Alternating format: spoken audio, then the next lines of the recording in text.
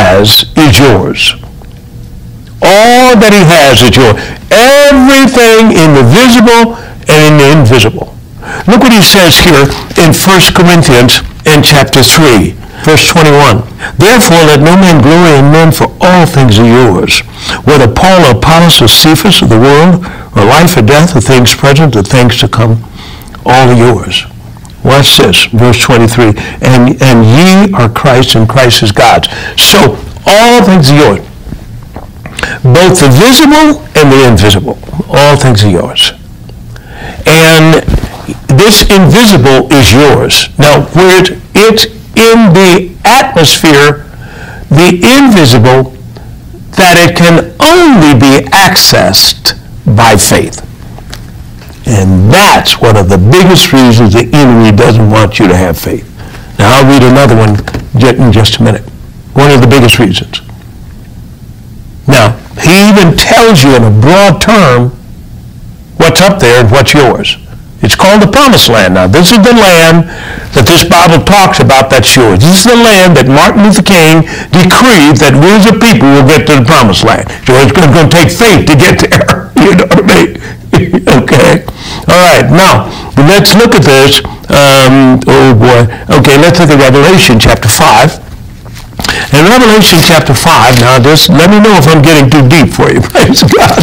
I'm telling you what you want to see. It's because us out here scratching, trying to get, well, I don't like because he has so much and I don't have little and so forth. Come into the kingdom. Come into the kingdom and all things are yours. You see what I'm saying? Socialism is trying to govern a people without God. That's what it is. You know, it's like you work hard and I sleep all day, but I'm gonna still get what you got. You know, it's that. It's cutting God completely out of the picture, and that's where certain people are trying to take us. He's cutting God completely out. You know what I'm saying? But this nation was one nation, what? Under God, see, that America was, and wherever you're looking. All right, but look what it says here, and this is Revelation chapter 5, and look at verse 12. And he says this, saying with a loud voice, worthy is the Lamb that was slain to receive power and riches and wisdom and strength and honor and glory and blessing. Wow. Now all of those, that's a whole study. Each one of those is a study. But look at all the things you got. Now in that group, he wrapped up everything. Everything's in there. Everything's in there. So this enemy doesn't want you to walk by faith because you can access something not only for yourself, but you can access something also for the other person or other people or a dying and suffering world. And you can access it for them. You can get them. What will it do? Boy, with those miracles, look what Peter did with that miracle that happened with him in fishing. He said, hey, I'm leaving everything and I'm following you. See? Because it took all the toil out of his life. Toil is designed to just weary you and worry you and wilter you. It's trying to bring a person down to a place of non-existence. Toil. It's your body's not, you're fearfully and wonderfully made. You're made with his hand. You're not meant to be treated like a tractor. You know what I mean? You're not that rough and tough. That's why you're seated on the throne. Because you're delicate. Even when he made a woman, he made her more delicate. That's the word in the Hebrew. He didn't use the same word when he fashioned man as he did woman. He used a whole different Hebrew word. That's why she's so delicate. You got to treat her delicate. Not meant to be shouting at and hollering at and abused and all that. That's against God. And so I'm saying here that so let's look at this whole idea of let's just pick one, for example. Let's pick wisdom. All right? With wisdom. Why do you want wisdom? Why do you want God's wisdom? All right. Because I can come over here in James, the book of James, and I can see in the book of James here in chapter 3, and I'll look here down here at verse 14. But if you have bitter envying and strife in your hearts, glory not, and lie not against the truth. Watch this. This wisdom descendeth not from above, but is earthly, sensual, and devilish. All right? So there is a devilish wisdom. There is a wisdom that is devilish. It comes from usually God. The enemy uses, human intellect and tries to impart things that are human intellect to make them use that natural wisdom. Now, let's just look at something. Look at 1 Corinthians chapter 2, and let's start reading at verse 4. 1 Corinthians chapter 2, and let's start reading at verse 4. Now, we already covered the language of the redeemed, okay? And that's the language of money, of wealth, of language of God. It's the language that never talks in time. It always talks in faith and so forth. All right, let's look and see what it says here. 1 Corinthians chapter 2. Let's start reading at verse 4. This is the Apostle Paul talking. He said, "And my speech and my preaching was not in the words of man's wisdom, but in the demonstration of the Spirit and of power." Watch this. "That your faith shall not rest or stand in the wisdom of men, but in the power of God." There's a devilish wisdom. There's a wisdom of men. Okay? Watch this. "Howbeit, we speak wisdom among them that are perfect, yet not the wisdom of this world, nor of the princes of this world that come to naught." So here are leaders of this world speaking wisdom. Paul said, I don't speak that wisdom, because that's the wisdom of this world. Okay, it seems logical. That's why it says in Proverbs chapter 14, there's a way that seems right to a man, but the end of that way is destruction. It's death. All right, look what it says. "But we speak the wisdom of God in a mystery, even the hidden wisdom, which God ordained before the world unto our glory, which none of the princes of this world knew. For had they known it, they would not have crucified the Lord of glory." Now see what he's saying. Jesus operated by godly wisdom. The Bible says in Matthew chapter 13, verse 54, "Whence has this man this wisdom and these mighty works?" So he operated in the wisdom of God. Now, check this out. Because he was operating in the wisdom of God, it's above the wisdom of men. Now, how did he get that wisdom? By faith. He's got his instructions of what he should do by faith. How did I get the wisdom in terms of organizing a business school? By faith. How did I get knowledge that there is going to be a Christian entrepreneurship school? So, boom, by faith. All right? Now, can I just show you something to take a little rabbit trail here for a minute? If you look at the book of Proverbs chapter 20, counsel in the heart of man is like deep water. Watch this. But a man of understanding will draw it out. You see what he's saying? See, counsel, what to do about this situation. It's like deep water. But a man of understanding will draw it out. And this idea of drawing it out, knowing that it's there. And God says that he, according to Proverbs chapter 2 and verse 6, "For the Lord giveth wisdom, and out of his mouth cometh knowledge and understanding. He lays up sound wisdom for the righteous." He lays up sound wisdom for the righteous. Why? Because it's to be accessed by the church.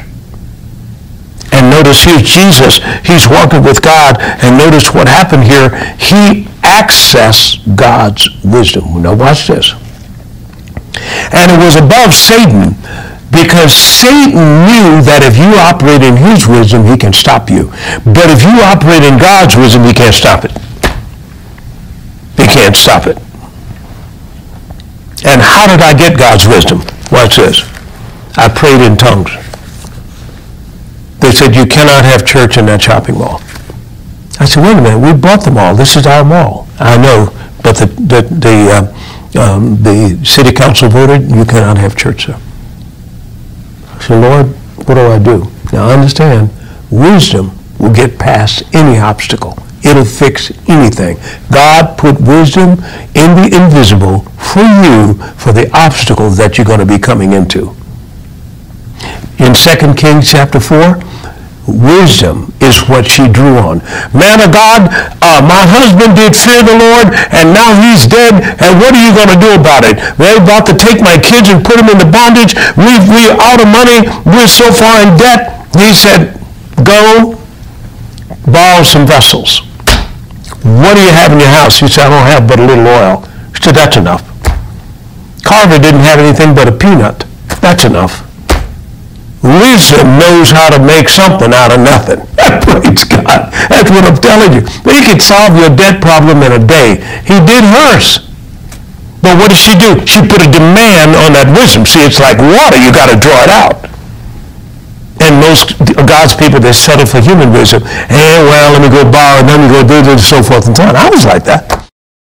No, I've been out of debt for 30 years. You know, I'm just saying, I learned the wisdom. They gave me that an IBM, and here, you know, I thought I was going to have the medical territory and sales and computer sales.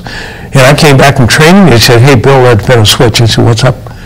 They said, well, we decided to let Steve let him maintain the medical and give you associations. I said, wait a minute, associations? He said, yeah, you know, nonprofit organizations. I said, now you expect me to make a living on nonprofit? Listen at that, nonprofit. I mean, what is the motivation for them to buy a computer, you know? Let me tell you, I got born again and wisdom kicked in. Now notice what he says here in 1 Corinthians chapter 1, verse 28. And the base things of the world and the things which are despised has God chosen. Yea, and the things which are not, to bring to naught the things that are. Why? So that no flesh can glory in his presence. Now look at the next verse, for people leave that one out. But of him are you in Christ Jesus, who of God is made unto us wisdom, righteousness, sanctification, and redemption. So when it says Christ, wisdom is in Christ. Where is Christ? Christ in you, the hope of glory. So notice, I had to draw wisdom, which was already loaded in the invisible, put in Christ, and Christ got in me. Now I got to bring him out.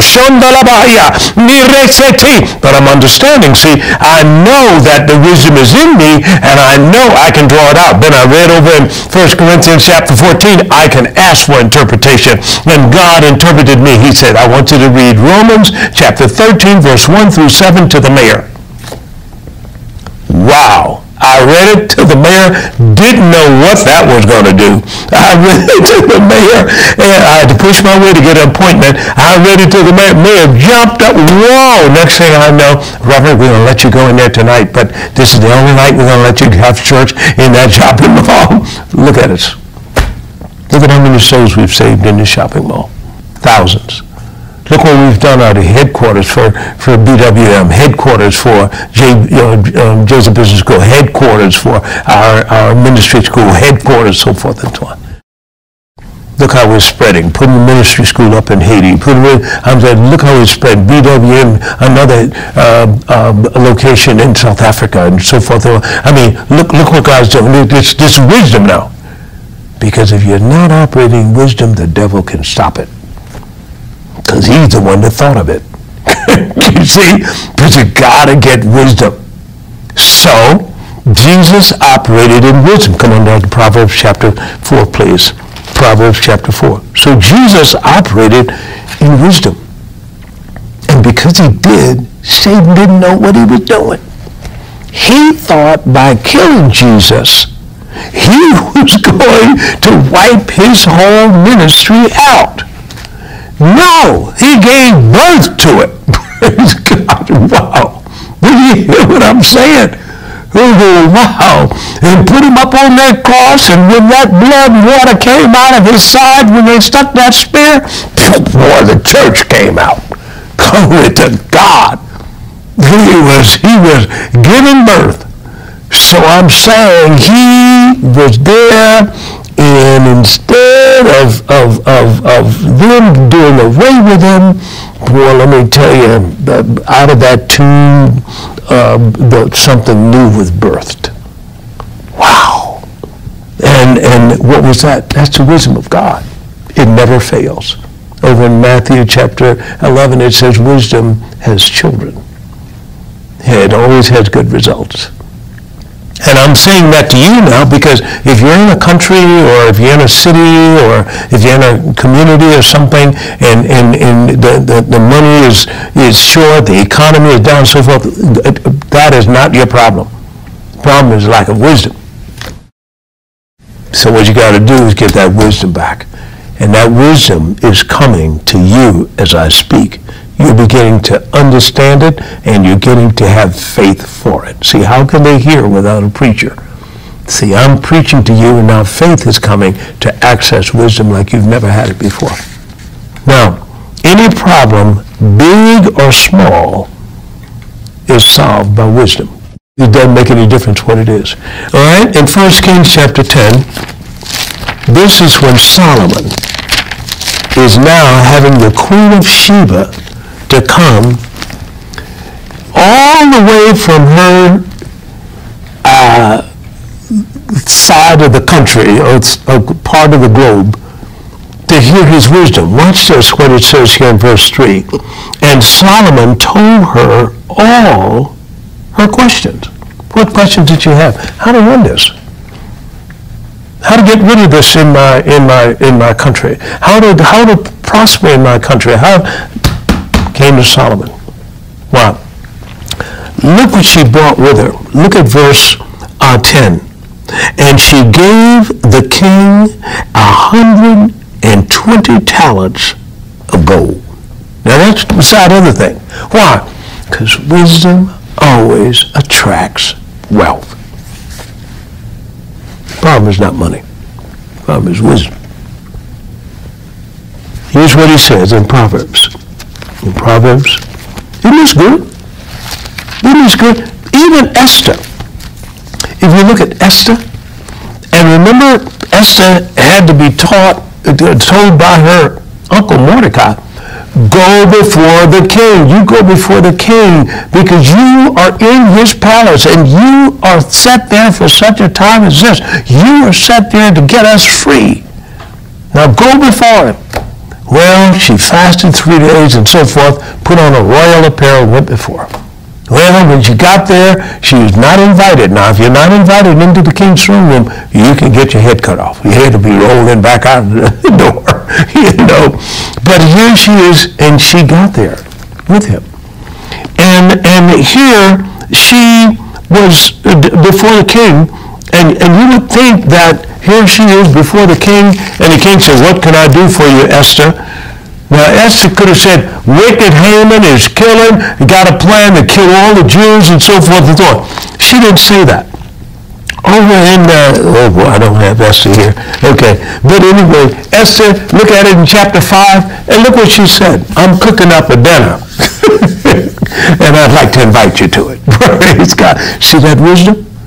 See, if she had probably stepped outside of the wisdom of God and stepped into the wisdom of men, she could have gotten her head cut off, or Haman never would have backed off, or the laws of the king never would have been rescinded or changed, or a higher law made so that you could save Israel. Never.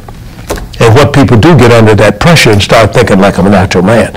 And that is a mistake. That's where the enemy tries to push you into a corner of pressure, so you start thinking like a natural man. But if you take time, then if need be, just go ahead. Notice what Solomon did to get that wisdom to start pouring through. He sowed seed for it, and you can sow seed for the wisdom of God. It's part of your inheritance. Anything that you're inheriting, you can sow seed for. So you can sow a seed for it. Praise God. And I'm sowing this seed for the wisdom of God for this matter. See? And God will make it so that when this thing works, it's working in a way that Satan cannot stop it. Let's just cover one more thing. Praise God. So notice God already has laid up sound wisdom for who? For you. For the righteous. Why? The righteous is supposed to be in authority. Why? So the people can rejoice. What do the righteous have access to? They have access to the wisdom of God. What can they solve? Pandemic, solve anything. Doesn't make any difference how big, how small. The problem is wisdom can solve it. Why? Because it's already been solved. The answer is put away in heaven. And you and I are to access it by faith. And we're going to access that wisdom, and when we access that wisdom, we will have all the answers we need. Praise God. And let me just say this. Faith is the language of the redeemed. Faith is the language of the redeemed. You're not talking about what's going to happen, because you know vertically it's already happened. And so what you're talking about is bringing what's already happened into your life. So, Mark 11:24, whatsoever things you desire, when you pray, just believe that you receive them, and you shall have them. When do you believe you receive? Not when you feel it. Not when you hope that no, you believe you receive it when you pray. This message that I've got for you today, I got it for you today because I believe I received it.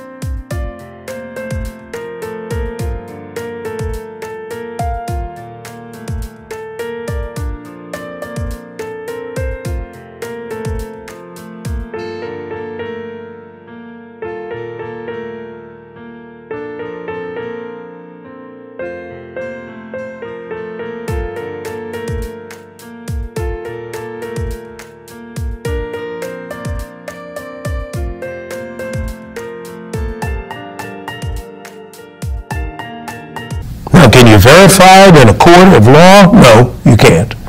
You can't feel, touch, taste, smell. You can't, nothing in the natural to show you that you receive it, except you'll see the results. One man said it like this: if faith has no proof, then it's a fake. You know, people try, well, I believe, obviously, okay, right. Okay, how long is that going to go on?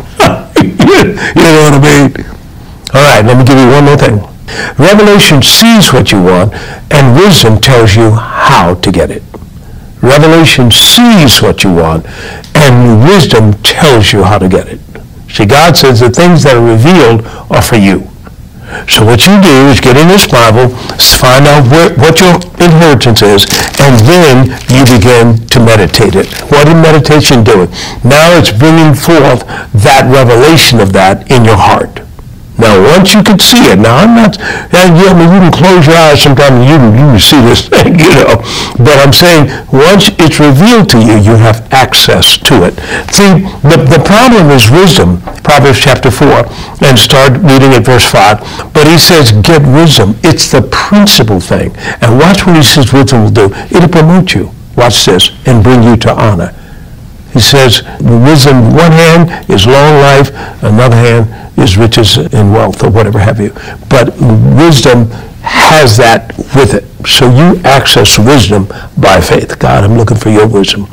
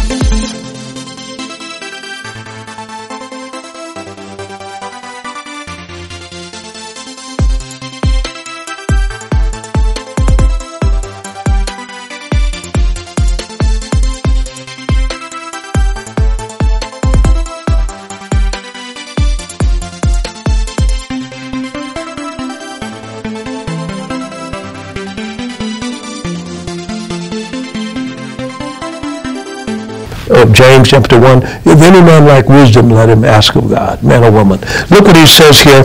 This is in Joshua chapter 6. I'll start reading it, verse 1. Now Jericho was straitly shut up because of the children of Israel. None went out, none came in. Watch this. And the Lord said unto Joshua, See, I have given into your hand Jericho. Now you're supposed to see it now. The battle has not been fought, but it's been fought in heaven. Heaven already has it played out. It already has instructions as to how you can do it.